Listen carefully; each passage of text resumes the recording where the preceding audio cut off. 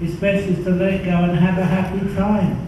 When the bus is going over the cliff, it's going over the cliff anyway, so why not smile and have a happy time as you go over? That's my motto.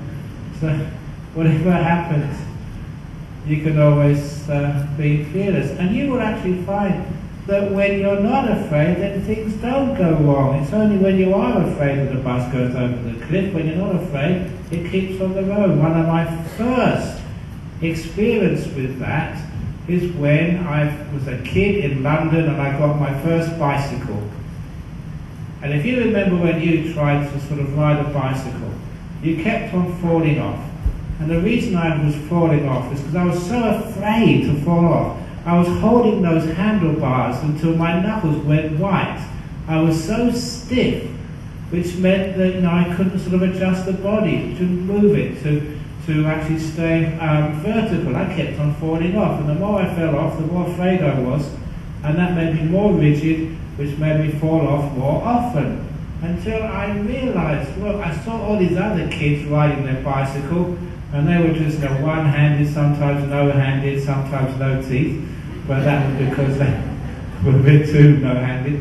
But eventually you really learn that you can just relax, and when you relax you didn't fall off, because then your body was really loose. You could go this way and that way, and you didn't actually fall off your bike. And that became one of the first times I realised it's fear is the problem, because fear means you can over-control, because you over-control, which means you cannot just adjust to life as it happens, which means you're far too rigid, and that's where all the sufferings and pain of life comes from. Now, the rigidity of life. Because life doesn't go according to plan anyway. My aircraft left late. Sometimes I've been on these aircraft going overseas to give talks. I remember going on Garuda once, and I had to give a talk in Indonesia. It was a big talk, it was planned, it was in a hotel, and the flight was delayed. It was actually cancelled. And I really thought, why on earth is cancelled? Actually, I knew why. There was a good reason why it was cancelled, because that's the time they had bird flu in Indonesia, and Garuda was a bird. So I thought, well, they've got bird flu.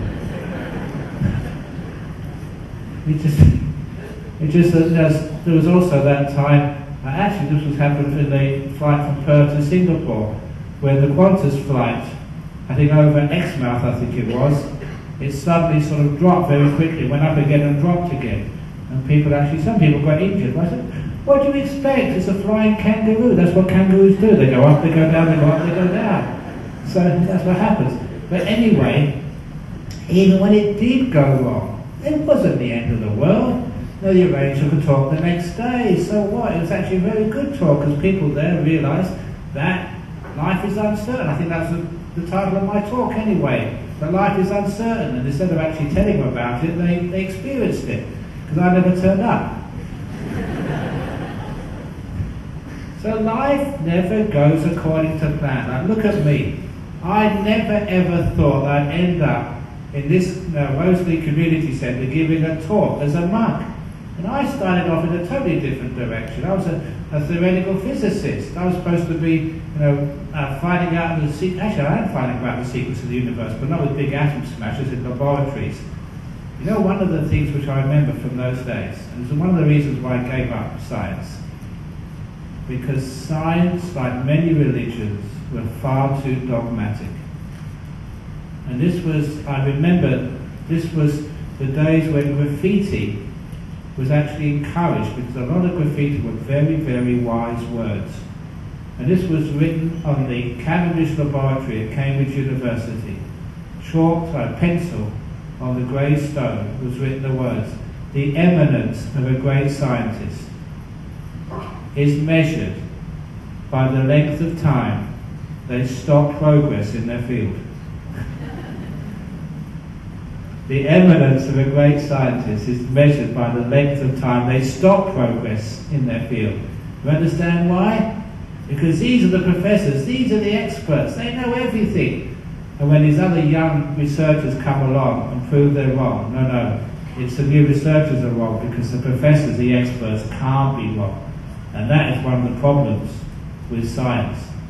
I remember just One of the fellows here in Sydney many years ago, he was a GP, he just graduated, and I think he went to Auckland Southwood Hospital, and he said, I don't know, maybe some of you may have been at this particular talk, it was the introductory talk to med school for all this sort of the new intake of medical students that year, and the professor was about to retire, and he opened his address welcoming the new medical students, saying 50% of what we're going to tell you or teach you in the next 4 years is wrong. Our trouble is we don't know which 50% it is. Now that was a scientist, and he wasn't afraid of saying that, because when we put science, when we put the future, even when we put Buddhism and religion in concrete and say this is it, it cannot be changed, we get dogma.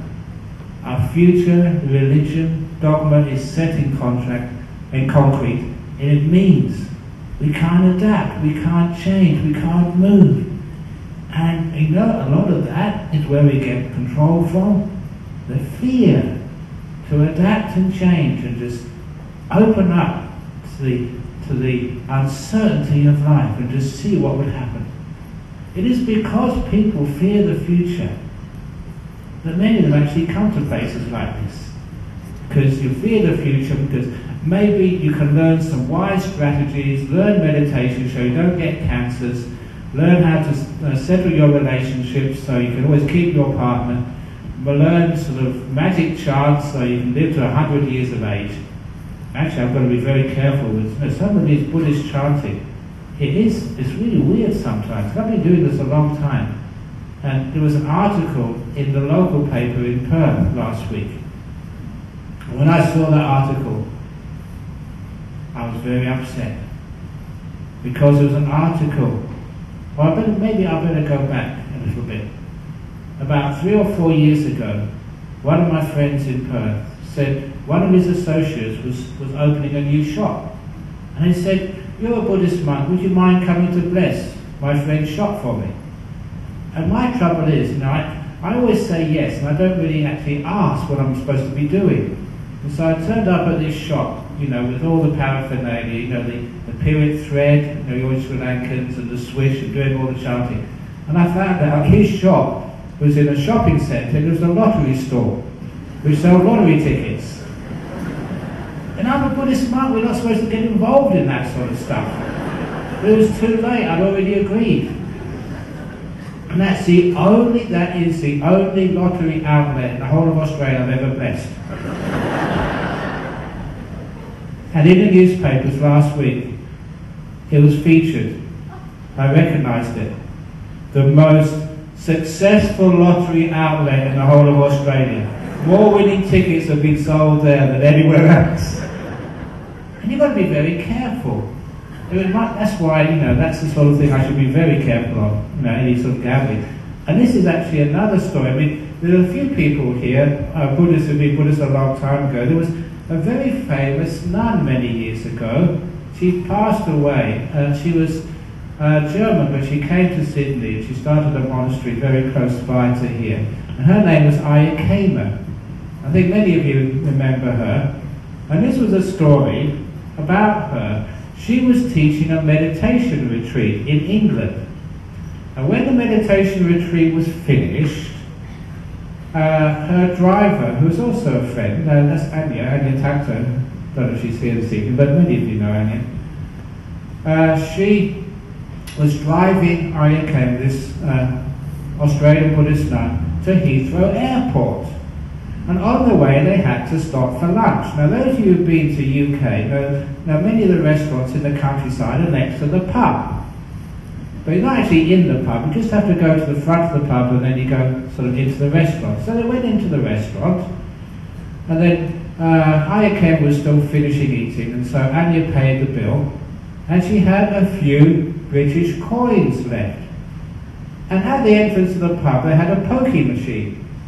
And she was just putting the coins in the slot and putting the handle, you know, just trying to get rid of the coins, you know, instead of taking all the way back to Australia. And she just put in a £2 coin in the slot when the Buddhist nun walked by. And she said, Ayakema, you're a Buddhist nun, you've got all the good karma, you pull the handle.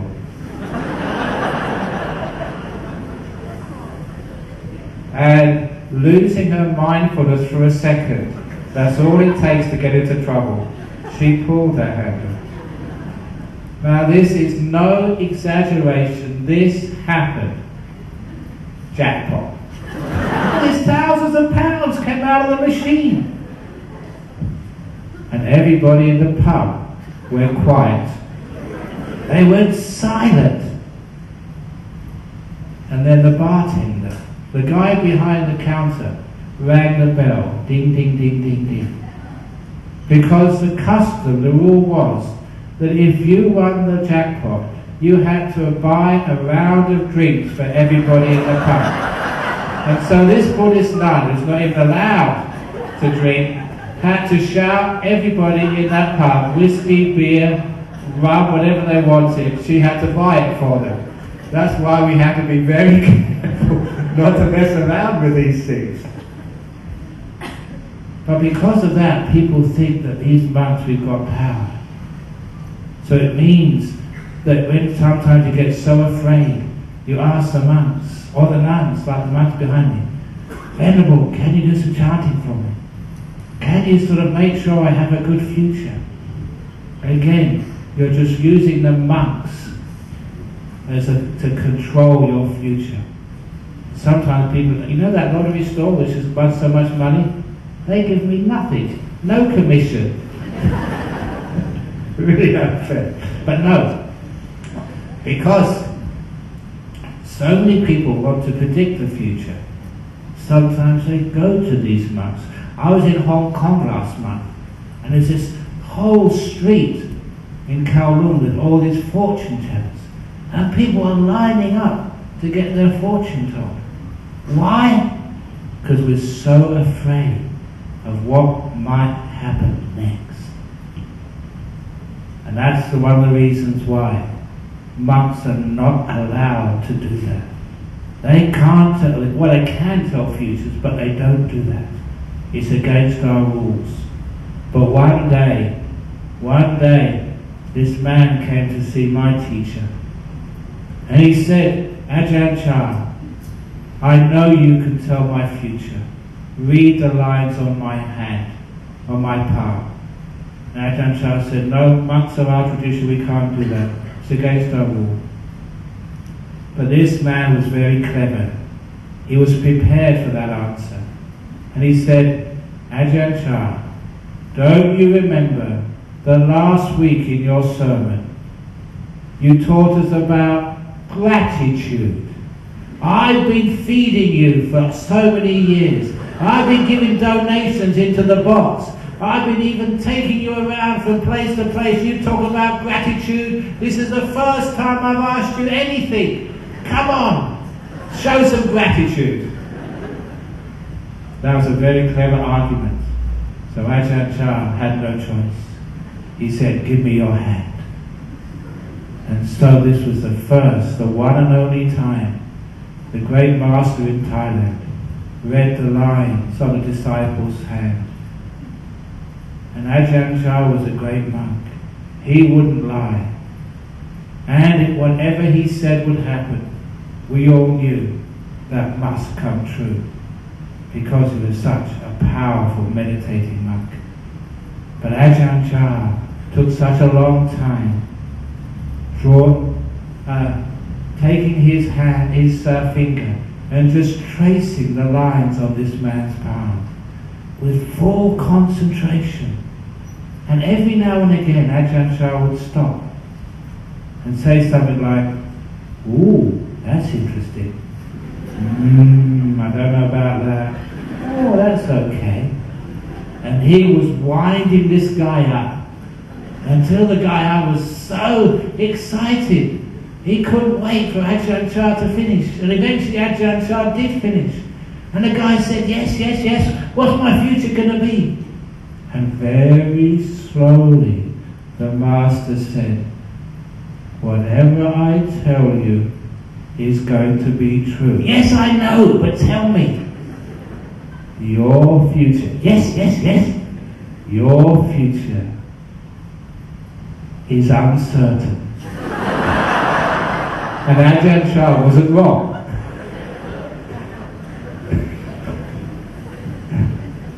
And that's actually, I can tell your future too. All of your people's future here is uncertain.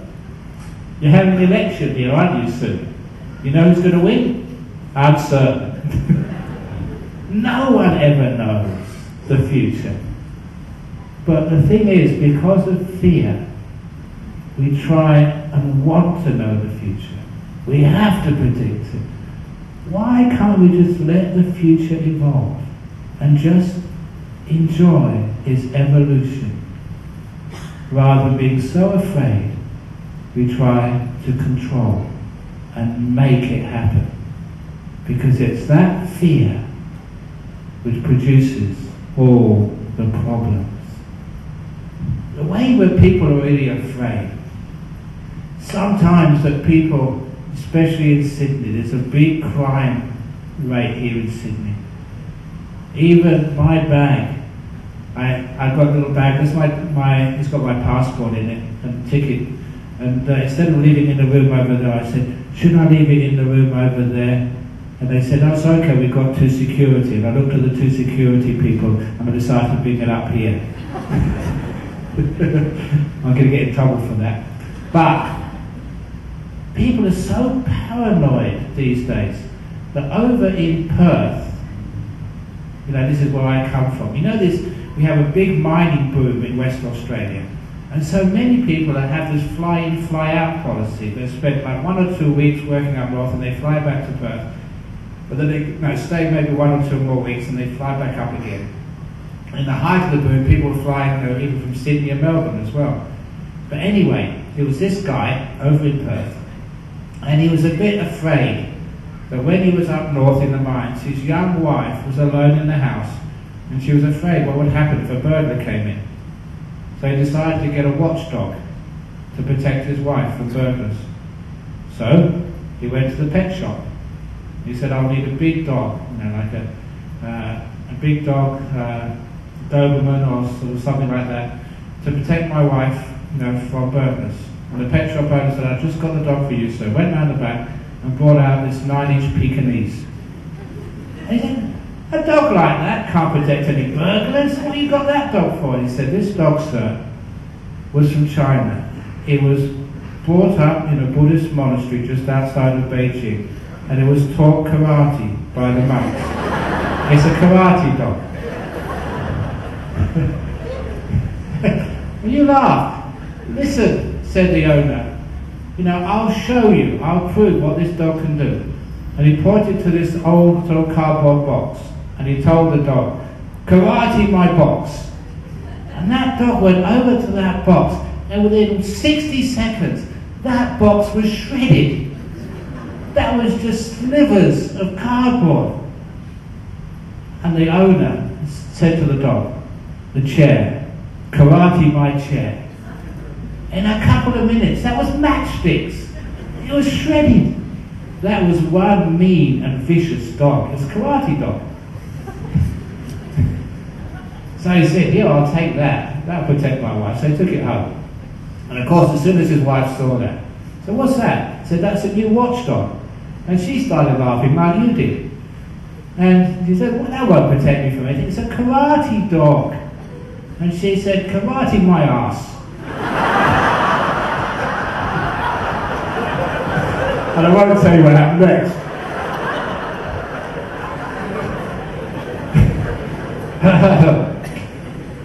So every now and again in my talks I tell a joke, because that means this was actually taught to me by a Tibetan monk a long time ago, because when people have got their mouths open, that's when you can actually put the pill of Dharma in. You're actually listening then.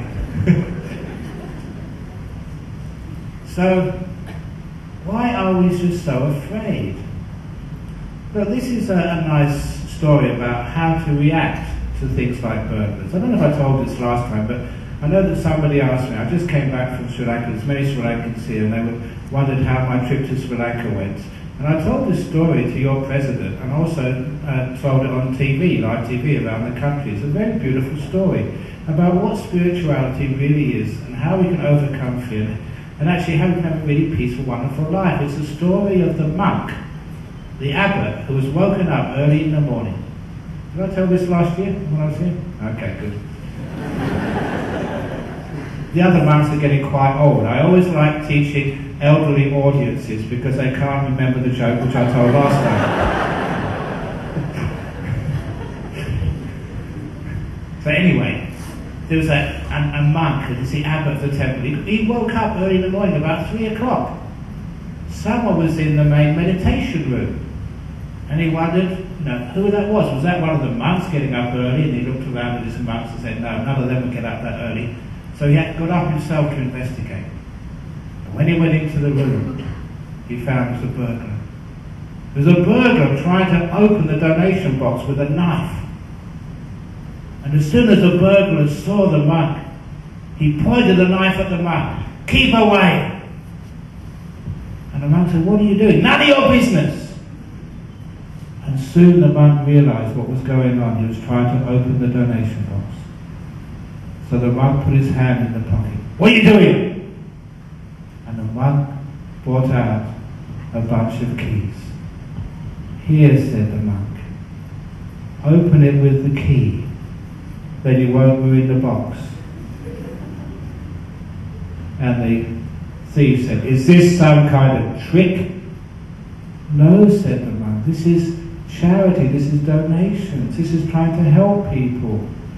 So you're very poor, you must need this money. So help yourself. This is what charity is for sharing. Now how many big temples have we got in this world? And isn't it nice to help poor people? So he told this robber, help yourself. So the robber took the key, and with one eye he opened the box, the other eye he looked at this monk, and he pointed the knife at the monk just in case. And as he was emptying out all the money from the donation box, the abbot said, when was the last time you had something to eat? What do you mean? Above the donation box in the cupboard, you will find some food left over from today's meal. Help yourself. Take whatever you want. And so the thief also took some old sandwiches and cakes and shoved them in his pockets on top of the money. And don't tell the police, said the burglar as he went out the door. Why should I, said the monk. I've given you the money and I've given you the food. Go in peace with my blessing. And the burglar ran away. And the following morning the monk explained to his committee what had happened. You know, they were very proud of him. Because isn't it nice if it's a priest or monks actually we share with each other? Do you remember that? I never actually saw Les Miserables, but remember the book? You know, when actually the priest gave a silver candlestick to the man so he could have something to eat, start a business. And that to me is spirituality. That's what religion should be like. But please don't come to my temple to open the donation box every week. But anyway, that's what this guy did. And the committee were very happy with him. And as a few days later, he was reading the newspaper and he saw that same burglar had been caught by the police robbing another house. And he was put in jail for 10 years. Just after 10 years, that monk, much older, was woken up in the middle of the night. He went into the shrine room, the meditation room, and who did you think he saw? The old burglar again.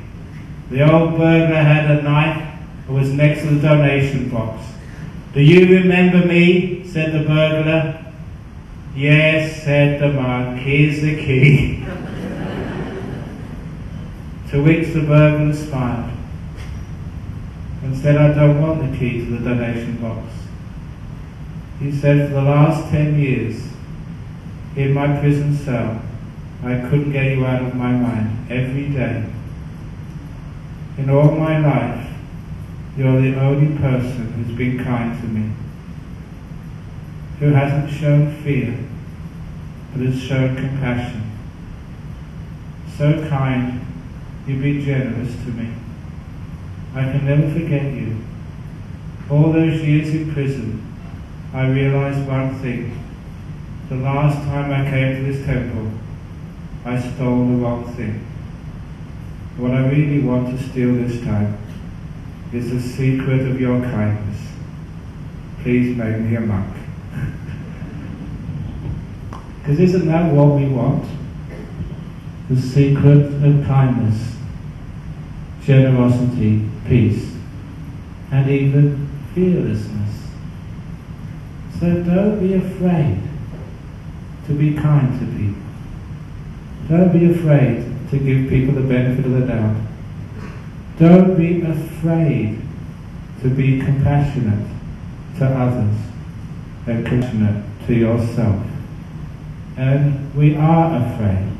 Because sometimes we think, if I'm kind to my husband, my good is bad enough already, he'll get much worse. If I'm kind to my wife, if I'm compassionate to my children, what will they do? They need a firm hand, they need controlling. Do they? I know, having been in Australia for 28 years now, and I've now seen all these kids grow up, and I've had to intervene for them with their parents, to say, no, please, trust them. Trust them, let them take chances, let them go out, let them choose their own partner, let them choose their job or the career they want. Don't be afraid, because your lack of your fear is actually stopping them exploring their life and going where they will. And when I've given that advice, and the parents have let their children just follow their nose, follow their passions, follow wherever they go in life, the kids have always turned out amazingly wonderful children. There's one kid I remember that he wasn't good at school. His mother never told him to keep on going, keep on working at his studies. So he left school when he was about 14 or 15 or 16 or something. I don't think he ever finished the high school. But he took a nice, because he was a really good kid. He did an apprenticeship as a cook, I think down in Margaret River in the south of Western Australia. And last year in November, there's a TV program called Iron Chef. I don't know if you know Iron Chef. And apparently he's the first sort of non-professional to beat the professional chef.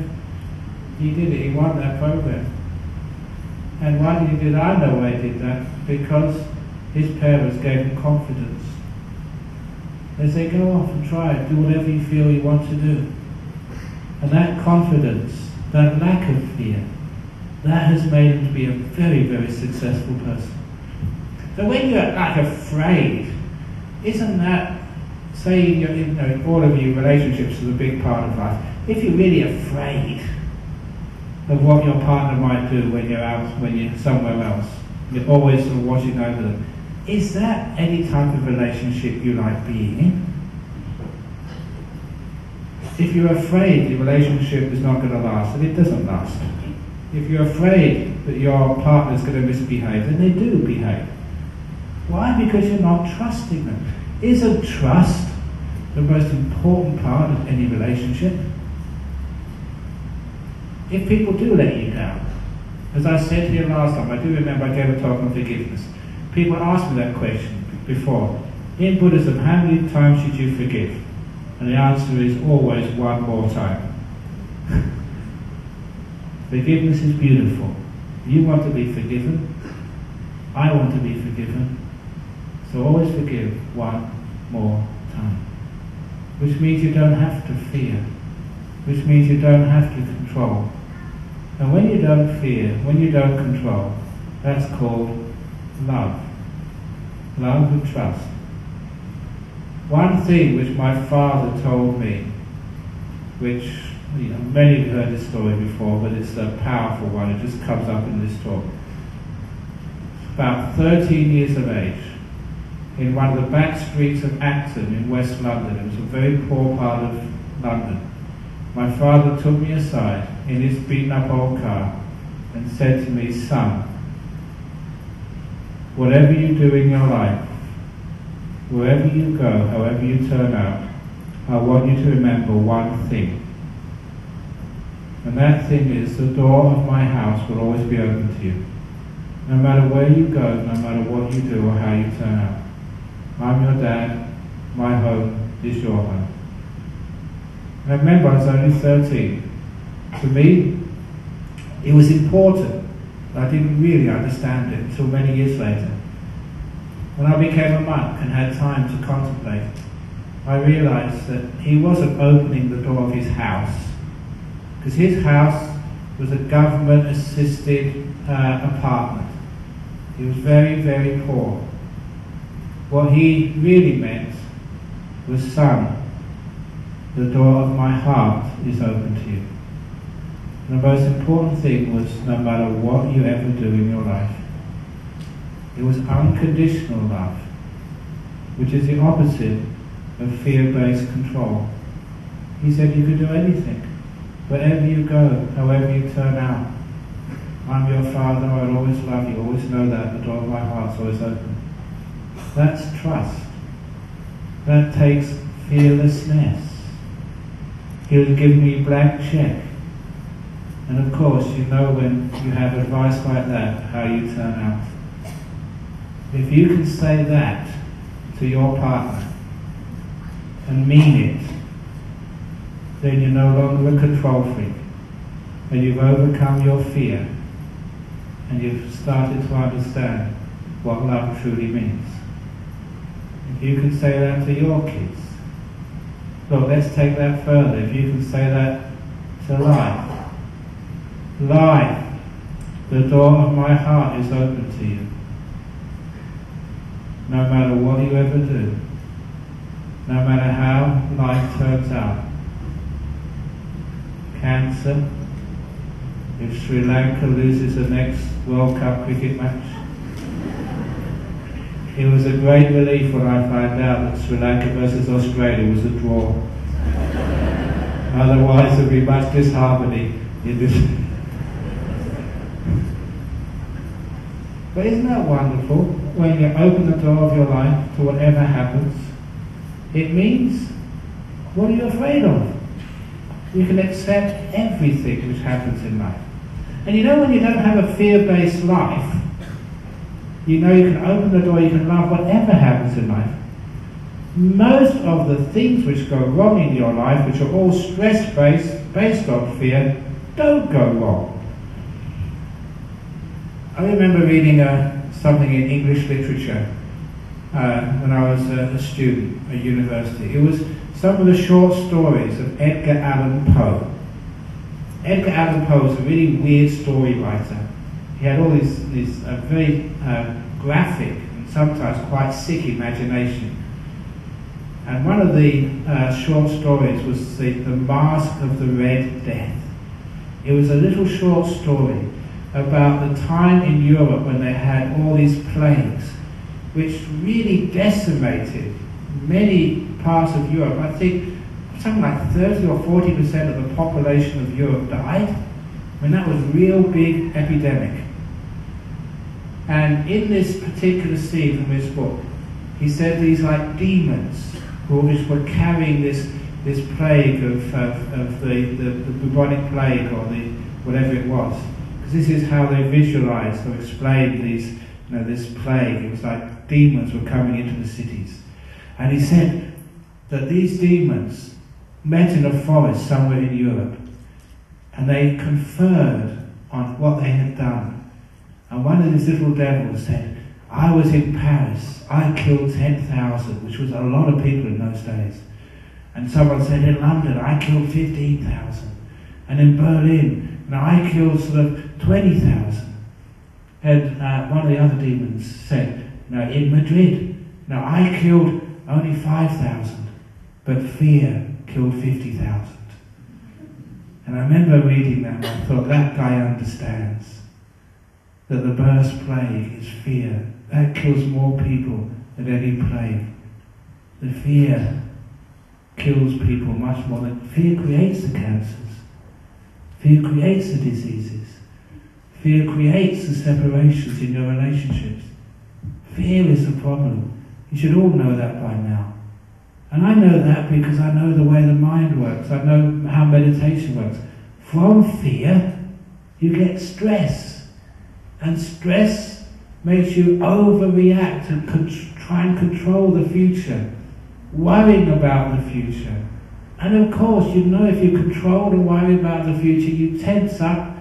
Just like I was saying, that the bicycle, I kept on falling off when I was trying to control that bike, when I was trying to make sure I was too afraid of falling off. That was the problem. That is most of the problems with cancers and other diseases in this world. We're so afraid of getting them. We tense up, we stress out, we do get them. We're so afraid of getting the sack. We're so afraid of losing all our money. You don't need to be afraid of anything in this world. Look, if you lose your partner and you lose your money and you lose your house, brilliant, you can become a monk like me. There's always something you can do. You don't have to be afraid. Because it's fear is a big problem. And for those of you who are serious Buddhists and have done a lot of meditation, the only reason why you've never got really still and peaceful in your meditation is because you're just run by fear. You're afraid if you don't concentrate, you'll fall asleep. Or your mind will wander all over the place. Or if you don't focus on some object of meditation, you will never get enlightened. The fear is the problem. Because when you fear, you control. When you control, you get tense. That's not the way to have a peaceful, free mind. Instead, what do? We let go. So if you fall asleep, fine. You deserve it. If you're meditating at home and you start snoring, well done. Congratulations. You know, once I read this in the commentaries of Buddhism. The Buddha himself was walking with his attendant who was called Ananda. And they saw a monk in the forest. And this monk was sitting with a straight back, his right hand over his left hand, perfect posture, full lotus, the works. Absolutely motionless.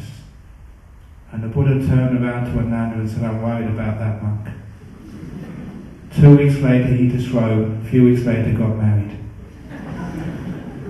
And in the same story, he saw another monk in the forest. And he was nodding this way and nodding that way and nodding. And the Buddha turned around to his attendant, he smiled. I'm not worried about him. And 2 weeks later, he became perfectly in line with all the psychic powers. When I first read that, I couldn't understand it. I thought, no, aren't we supposed to have perfect posture? Aren't we supposed to make enlightenment happen? And after many years as a monk, I realized what the answer was. Of course, the Buddha was right. Because that first monk was a control freak. Just making his body absolutely straight. And I was with a monk like that for 4 years, in my early years in Thailand. He would never nod or fall asleep, even when we used to meditate all night. And then suddenly he was disrobed. We all thought he was close to enlightenment because he was such a great meditator on the outside. But afterwards we talked to him and said, we thought you were in this deep meditation, you never moved. And he said, no. I was just so controlling, so afraid of falling asleep, so afraid of doing something wrong. For 4 years I was in such pain and agony, so tense. He said, sometimes, he said, I'd open my eyes and look at you, Ajahn Brahm. And you were nodding this way and nodding that way. I was so jealous. I wish I could do that. I wish I could let go enough to fall asleep. He was control freak. And that's why after 4 years of torture, he could stand it no longer. Do you understand what I'm talking about now? Now this is what we learn in meditation. And the meditation transfers into your life. If you try to meditate, you just can't do it. I'll give you a nice deep teaching now. This was one of those teachings by Ajahn, which is in no book. When I wrote my book on meditation, I forgot all about it. Because I learned this in the first year, and it was one of those teachings of a great meditation master, which was absolutely crazy. It was so out of left field, off the planet, that I didn't give it a second thought until much, much later. Because this master, he said his monastery was a mango grove, he said.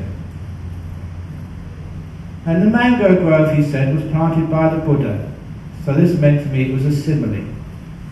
And he said the mangoes on this mango grove, there's so many, hundreds and thousands of them, they're so ripe and juicy. And he said, you monks these days don't need to climb the tree to get the mango. You don't need to throw a stick up to get the mango down. You don't even need to shake the tree. All you need to do is to put your hand out, and the mango will fall into it. That's all. That's crazy. I've seen mango trees. If I hold a hand out, it will take days before a mango falls, and if it does, it falls over there, never into my hand. What do you mean, you crazy monk? And of course, this was a metaphor for happiness, for freedom, for even enlightenment, certainly for the deep meditations. If you climb the meditation tree to try and make it happen, if you shake it or throw sticks up of life, try to get what you want, you never get it. It never falls. But if you open up your hand, open up your mind, your life, opening the door of your heart to this moment, then the mangoes fall right into your hand. If you try to meditate, you will never succeed. I tell people, and I'm being a very honest monk, Ajahn Brahm, I'm a famous teacher of meditation, go all over the world. I can't meditate. I put my hand up, I am a hopeless meditator. I can't do it. Because every time I try, I can't do it. But when I stop trying, when I get out of the way, when I stop shaking the mango tree, then meditation happens. That's why I say, I can't meditate. I disappear. And then meditation happens. Deep meditation, powerful meditation. That's why it takes a lot of abandoning of fear. The fear that it will all go wrong if you don't keep on top of things. The fear that you will fail if you don't keep trying so hard. The fear that people will criticize you and blame you. When you let go of that fear, then things don't go wrong. They go beautifully right. You know that when I give a talk, as I said, I don't know what I'm going to talk about. But when I give talks, I have no fear. That's why they usually come out pretty well. Do you understand what I'm meaning? As I meditate, so I talk, so I live my life. You go to the monastery where I live, there's lots of monks there. I don't control them. I trust them. I love them. I free them. But if I go around being like some dictator, then that won't be a Buddhist monastery. That'll be like some concentration camp with me as a commandant. In fact, I don't know, there's lots of people my age. Before I became a monk, when I used to watch TV, you know, one of my favourite TV shows was Hogan's Heroes. How many of you saw Hogan's Heroes? A few of you. Now my favourite character, he's my mentor, you know, was Schultz. He was like the guard. And when these Americans, sort of prisoners of war, they went into the village to the pub to get drunk or celebrate, whatever they do, he'd always put his hand up here and say, I see nothing, I see nothing. Remember that? That's my example, my mentor for being an abbot. When I see the monks, I see nothing, I see nothing. With your kids, when they start misbehaving, you parents, put your hands in front of your eyes, I see nothing, I see nothing. Don't be such a control freak. Love your kids, and then live up to your love. Love your partner. He or she will live up to that. Love yourself, for goodness sake. Open the door of your heart to yourself. No matter how you turn out. Whatever I'm going to do, whatever I'm going to be, the door of my heart is totally open to me. So that's fearlessness. That's can't control anything anymore. That's letting things be. That's love. That's freedom. That's Buddhism. That's that close to enlightenment if you can do that all the time. For those of you Buddhists, the end of craving, letting go, being peace. Okay, this is how it works. So you try that in your meditation, and you find out it works. Too many people control meditation. That is why, a lot of people, they try meditation, they can't do it. And they think, I give up, I can't meditate. You do it the wrong blooming way. Just sit there, make peace, be kind, be gentle, don't do anything. Let go of the doing, let go of the controlling, let go of the fear. The path is easy when you have no preferences. That's from the great third patriarch of the Zen tradition.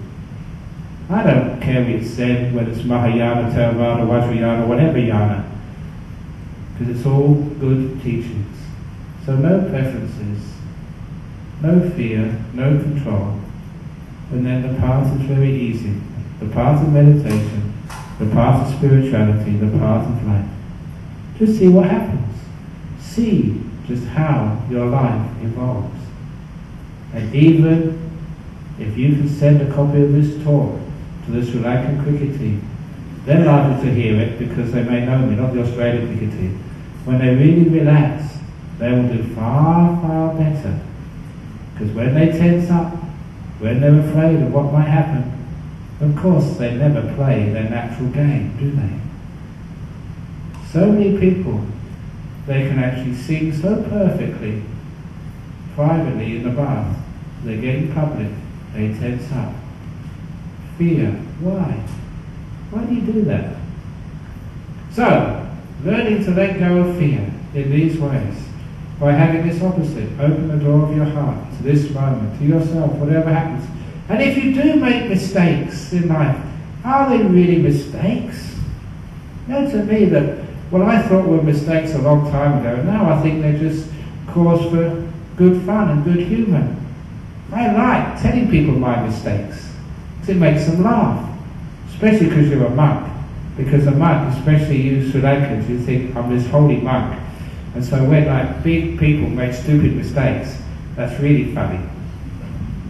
And I remember one time, I was in Penang, and I just finished teaching a retreat, and they were taking me to the airport.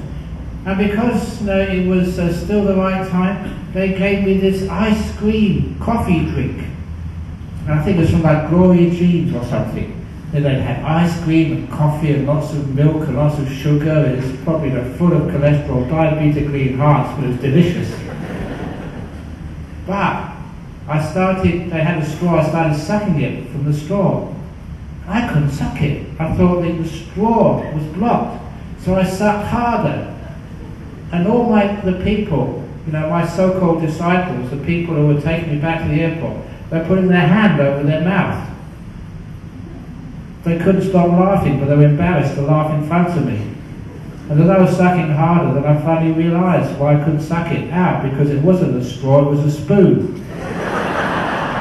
When I was growing up, spoons were metal things, they were sort of a certain shape.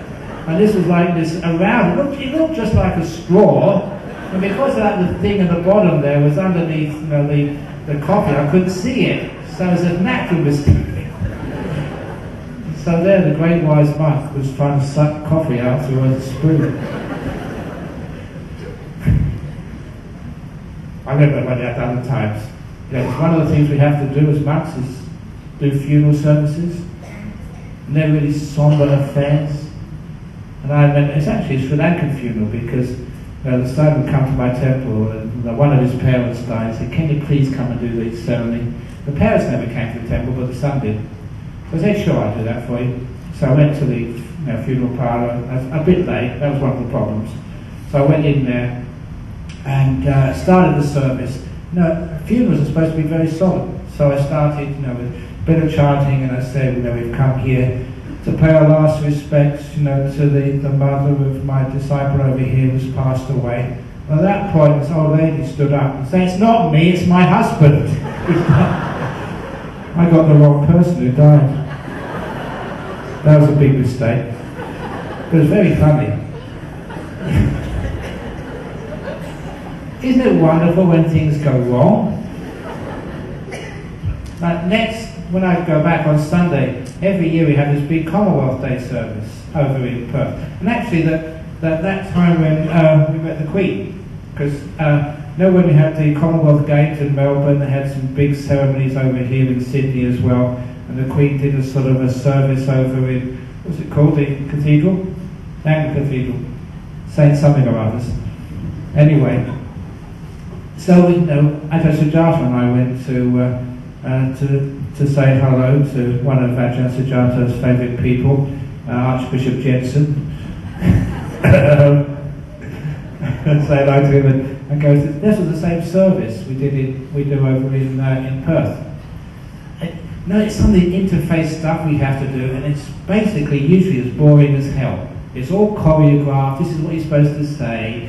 And then you sort of stand up and say affirmations. You have the same old sort of songs again and again. But this time, this was many years ago, because there was some really weird Christian who thought this was evil to have a Buddhist monk and an imam and a rabbi in a Christian church, somebody rang up the police and said there was a bomb in the cathedral.